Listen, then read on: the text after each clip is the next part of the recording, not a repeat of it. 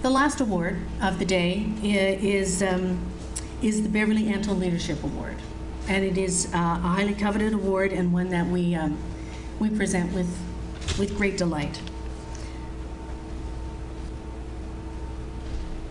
This award is bestowed every 2 years, and it recognizes the pivotal and dynamic leadership roles played by social workers in non-traditional positions. The recipient this year is someone I have the pleasure of knowing, and I'm particularly delighted to be here to present this award to. So Julie Foley, come on down.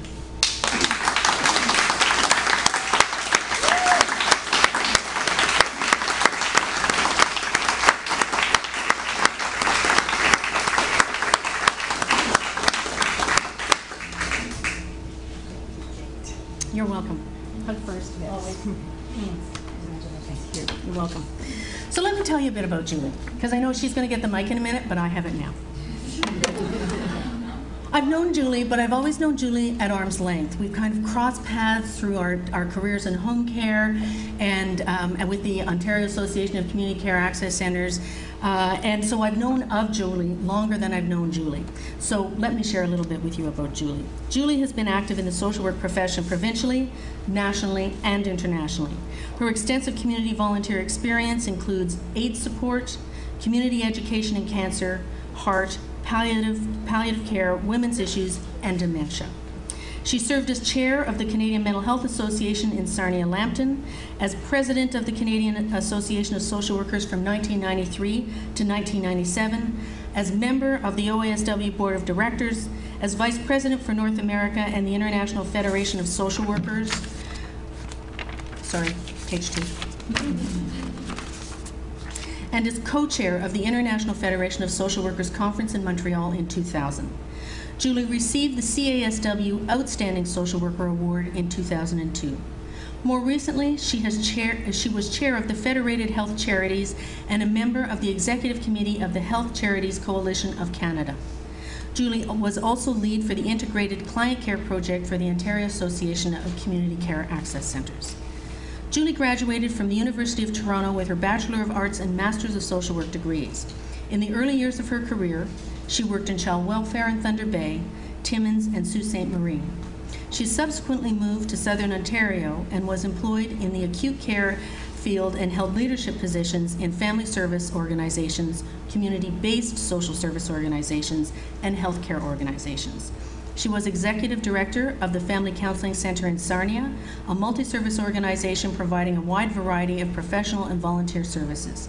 She was director of the Family Service Association's Placement Coordination Service in Toronto, leading its initiation and development at a time of great challenge.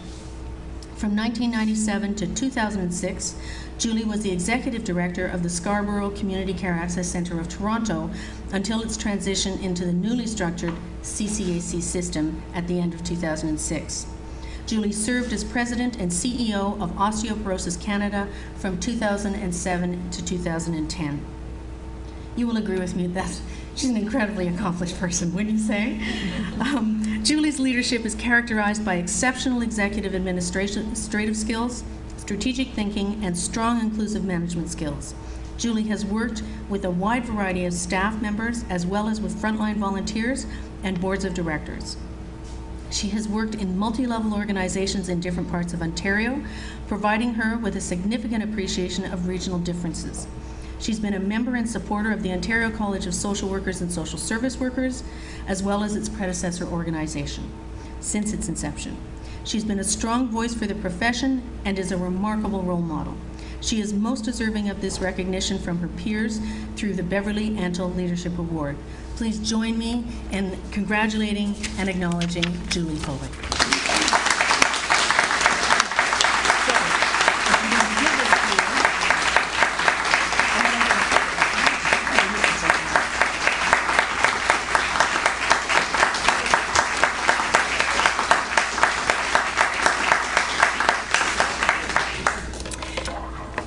Thank you very much, Kate. There's certainly nothing like recognition from your peers, and you know, there's a place in my heart always for social work organizations and social workers. I've never particularly thought of myself as being a leader in a non-traditional role, because I think that all of us just act and lead wherever life takes us or wherever we find ourselves. I have had the benefit of wonderful opportunities presented to me, and a couple of them by people who have decided to take a chance on me. And I always remember that so that I can pay it forward. And I have continued to do that throughout all of my leadership life, and will continue to do that.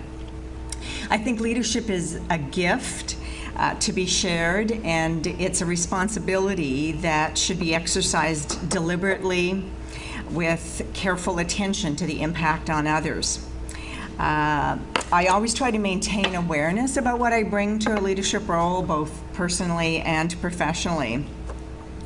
And I have to say, and I've often said it to both social work colleagues but others, I think that my social work training, and training all of us share here in this room, with its focus on the use of self deliberately and differentially in relationship, is the best damned leadership training, regardless of where you work. Absolutely, absolutely.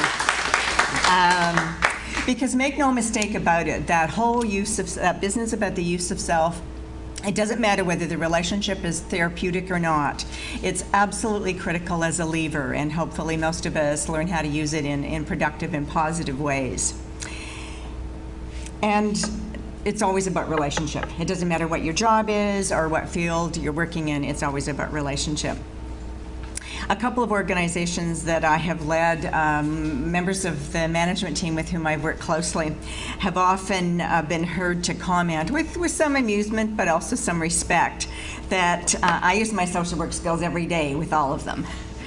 And that's true. We all use our social work skills every day with everyone with whom we have any kind of encounter. I've worked a fair bit in healthcare, and although health is not the place where the greatest number of social workers are employed, I can't imagine healthcare without social workers. I always derived a great deal of pleasure when I was at the Scarborough CCAC of clarifying that no, I wasn't a nurse, I was a social worker. Because there was just not an expectation that a social worker would land in the CEO position. I often reminded my healthcare executive colleagues as well that health was a lot more about the social determinants of health than it was about the number of doctors, the number of CAT scan machines, the number of MRI machines. Even those are absolutely essential.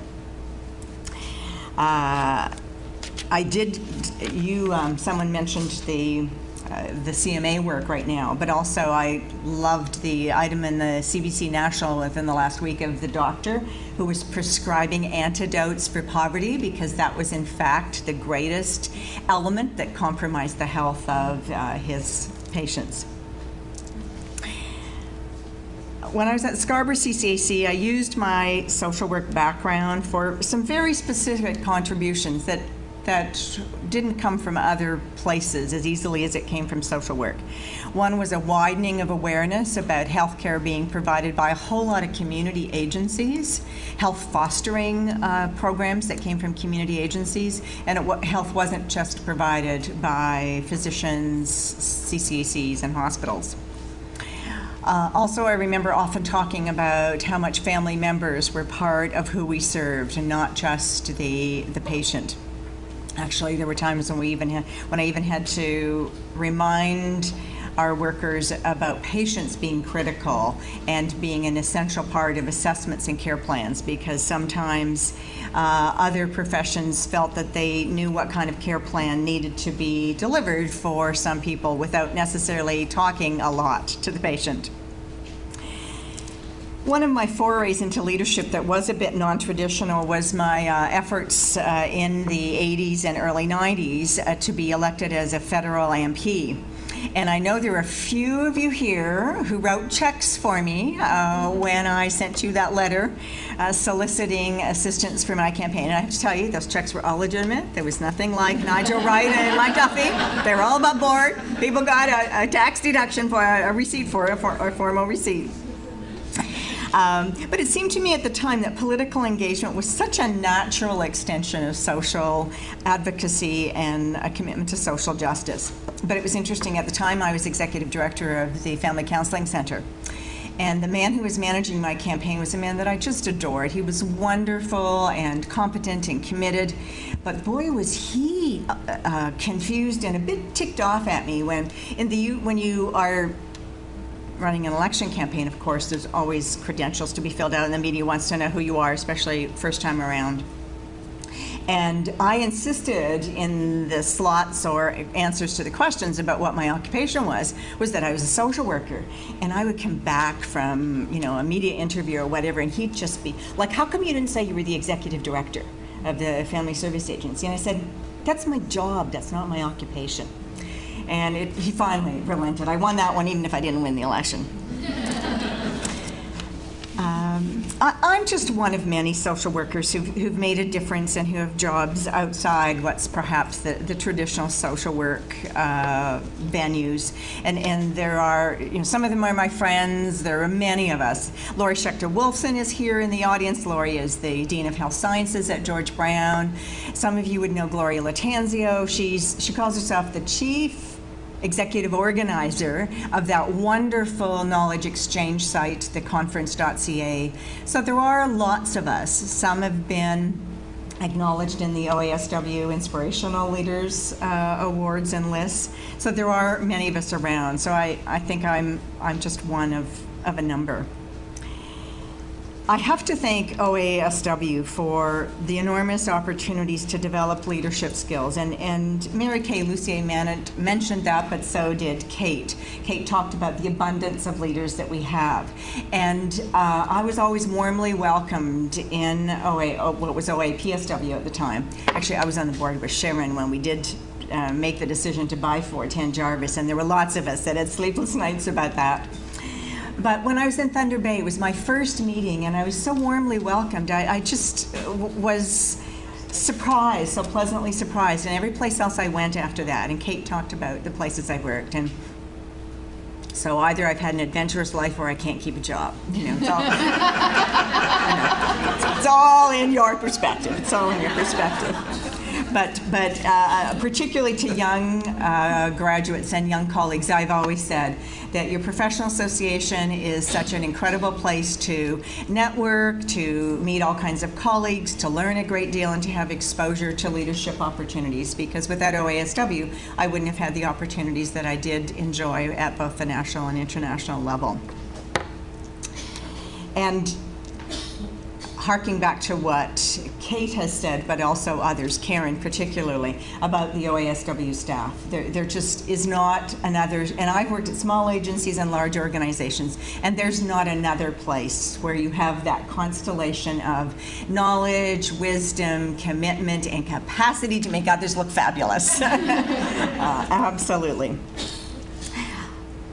I can't close without acknowledging Beverley Antle. And when I came in tonight, I had the chance to meet Judy, her sister, and Mike, Judy's husband, and the two daughters, Valerie and Megan. I'm sorry. I mean, I knew instantly when I laid eyes on Judy that she was Beverly's sister. Beverly was such an inspiration. She was a woman who you just wanted to be with so that you could absorb by osmosis or whatever the palpable goodness and the wisdom. She was incredibly warm and supportive. I couldn't believe how relentlessly optimistic she was. She was always searching for solutions, and by golly, she was part of the constructive and successful solutions that developed from any kind of encounter. A friend of mine, Marion Walsh, who actually is a social worker as well. Marion is the CEO at Bridgepoint Hospital. Marion was the CEO at Home Care in St. John's, Newfoundland, and worked with Beverly in Newfoundland. And even though she didn't have any contact with Beverly when they both moved to Ontario, she talked about Beverly in exactly the same way that those of us who were gifted to know her talk about her. So it was such a pleasure and an honor, Judy, to meet you today, and I really can't say enough about how touched I was that you and your family made the trip here. Thank you so very much. And finally, warm thanks to my colleagues at OASW for this incredible honor. I now have to live up to Beverley's legacy, which is a high threshold indeed. And especially warm thanks to Ellen Sue Mesber, because I know she engineered this nomination. Thank you.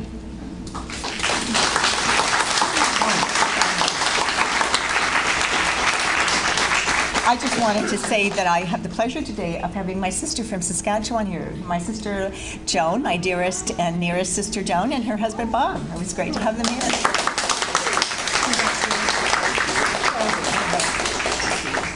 Okay, now you have to go get your photo taken. Okay. So this officially closes the AGM, and we're going to move on to introduce our keynote speaker. And to take on that pleasurable task, I'm going to yield the podium to Joan Mackenzie Davis.